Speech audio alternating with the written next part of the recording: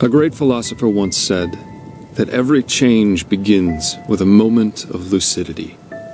In these moments a veil opens, one which normally shrouds all the unwelcome truths we are aware of, but which we have buried deep within ourselves, where we cannot see them. And it is only these moments in which we can make a decision.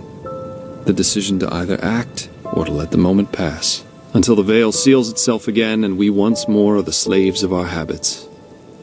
I don't believe in revolutions. They're too simple, too fiery, and they too often end with the opposite result of what was intended. But neither am I a cynic who has lost all of his faith in the world.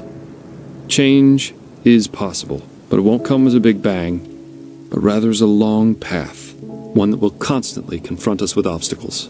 Obstacles we can either choose to overcome, or at which we can choose to quietly turn around and go back to being what we were.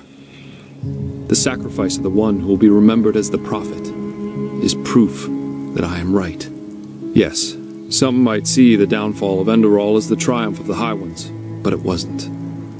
It was neither that nor a triumph for mankind. What we were granted was a moment of lucidity, the chance to start our own walk down a long, rocky path.